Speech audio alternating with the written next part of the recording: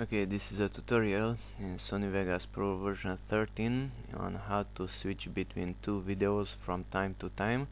That is to see the content of one video and then jump to the content of another video. So let's move these two tracks one above the other. Okay, and select the first video track. That's the video and that's the audio.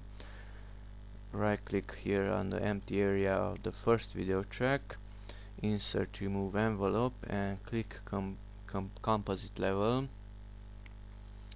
Okay, and that composite level adds this blue line on top of the first video track, and position your cursor where you want to show the second video, and let's zoom in a little bit, create two dots on that blue line.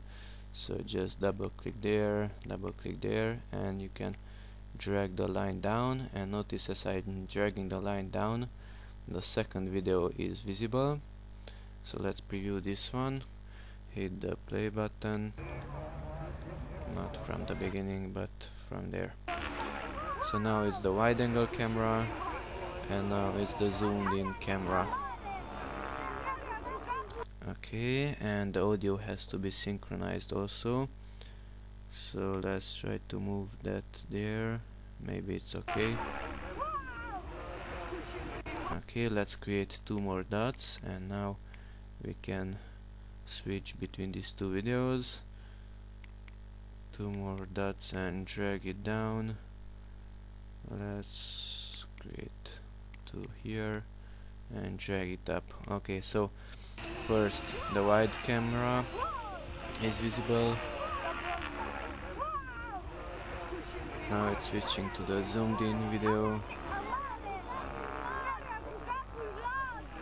Switch back to the wide camera and back to the zoomed in video. Okay, that is for this tutorial. Thanks for watching and bye bye.